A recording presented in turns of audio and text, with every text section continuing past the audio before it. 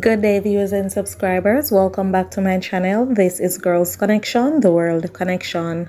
Please remember to subscribe, like, and share.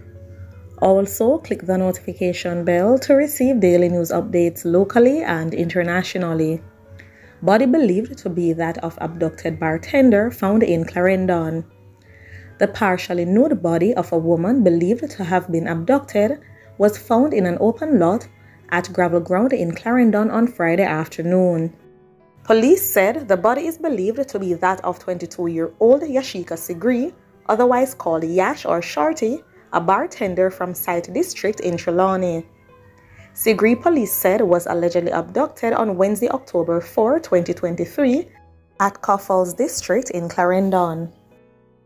Information is that around 3 p.m., residents reportedly stumbled upon the partially decomposing body and summoned the police.